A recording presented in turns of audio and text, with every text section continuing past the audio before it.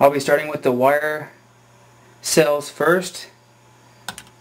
Hook this up, stick it in the water. Once again, all these experiments are going to be here in this jar. This is just regular tap water. There is no, I've used nothing for electrolyte.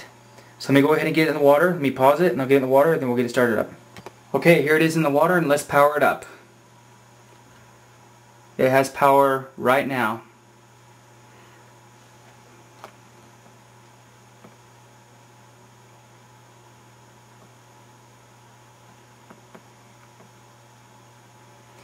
It's not extremely impressive. When I did this cell in my HHO2 video, I did have some electrolyte in the water. But it does work without and just plain water. Let me zoom in a little closer. You can see the production.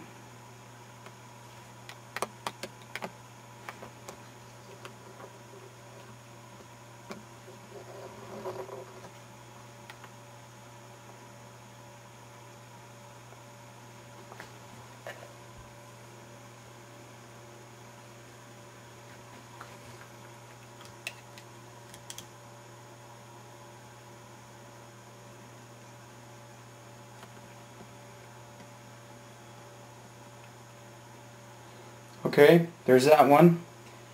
Let's pause it and get a different cell in the water. Okay, now I'm going to work with the stainless steel twisted wire cell.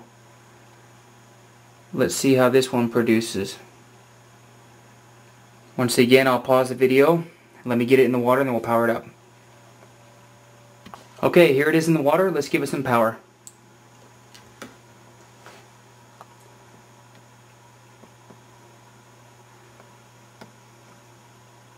This one seems to produce a little better with the wires twisted together rather than running them separately.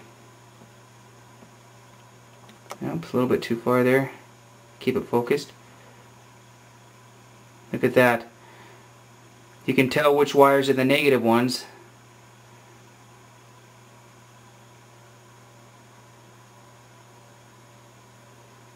Not too bad.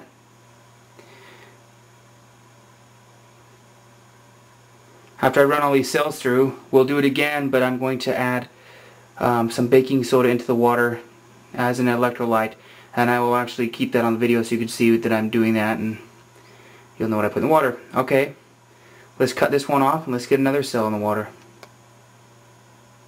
Here we have the 8 plate. These are the stainless steel blank wall plate covers. 8 plate. Once again, this is a positive negative configuration. There are no neutrals. Stainless steel, spaced approximately 3/16 is your spacing between the plates. So let me get this one in the water and let's fire it up. Okay, here we have it in the water, the 8 plate stainless steel cell. Let's give it some power and see what it can do.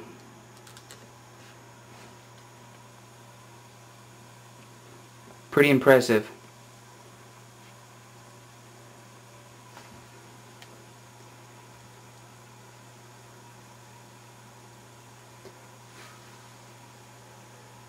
I want to show you something. This is only drawing 2.2 amps. 12 volts.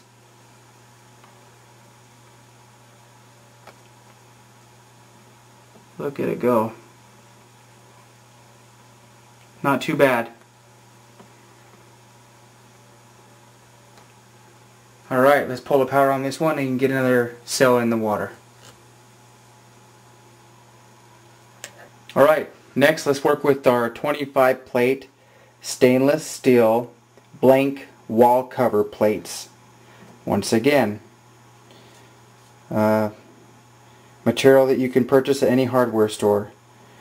25 plate configuration, positive, neutral, negative, neutral, positive, neutral, negative, neutral. You got a neutral plate in between each positive, negative.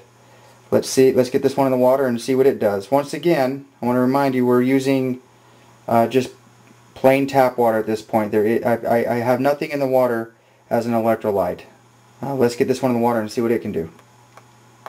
Okay, we're in the water. Let's give it some power and see what this one does.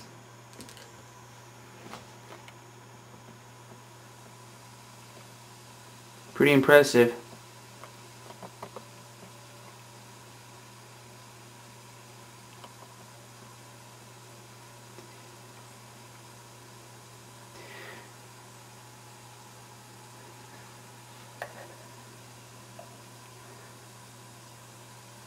Look at this. We are only pulling 1.8 amps. Kind of fluctuating a little bit. Once again, pulling 12 volts, and we're pulling less amps than the 8-plate cell. This is because of the neutral plates.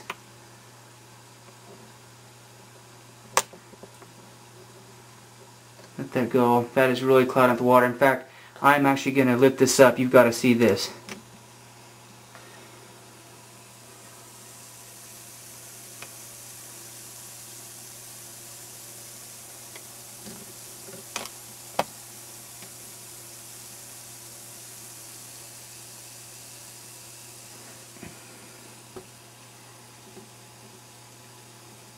Alright, I'm going to shut it down. Let's get another cell in the water. The next cell I'm going to run is the aluminum screen. Let's get this in the water and see what it can do. Okay, we've got the aluminum screen cell in the water, and I'm going to give it power right now.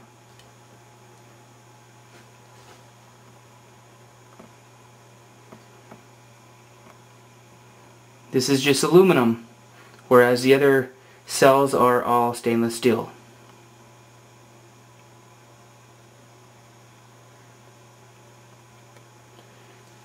Not too bad.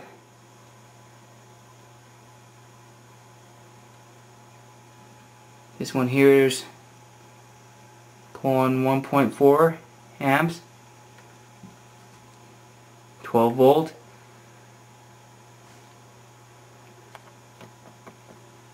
Not too bad for aluminum.